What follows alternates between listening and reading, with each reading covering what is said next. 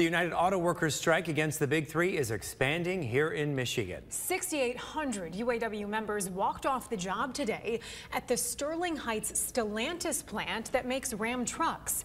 Since the strike started on September 15th, more than 40,000 workers have now joined the picket line. TV5's James Felton talked to strikers at the Davison Road Processing Center in Burton who are now in their 5th week on the picket line.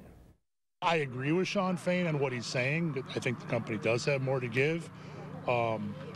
However, I don't know that we're going to get that. But I have faith that the negotiators and everybody down in Detroit knows what they're doing. UAW Local 651 member Craig Simpson is on strike at the Davison Road Processing Center in Burton. While he has some worry about UAW President Shawn Fain saying the Big Three have more money left to spend as UAW leadership holds out for a better deal, he also has concerns about some claims GM has made in its latest offer to the UAW. I also don't agree with some of the things the company is saying as far as, and maybe I'm wrong here, but they're saying 23% increase over the life of the contract would get us up to $40 an hour.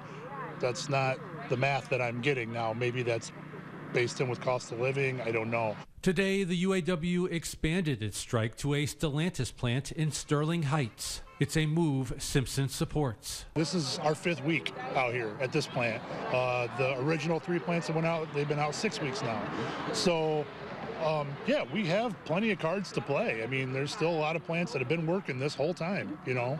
So, sure, we have tons of leverage, really. Given that, Simpson thinks he and his fellow UAW members are getting closer to having a tentative agreement to vote on. I would much rather be in there working, you know, but this isn't just about me. This isn't just about those of us out here today.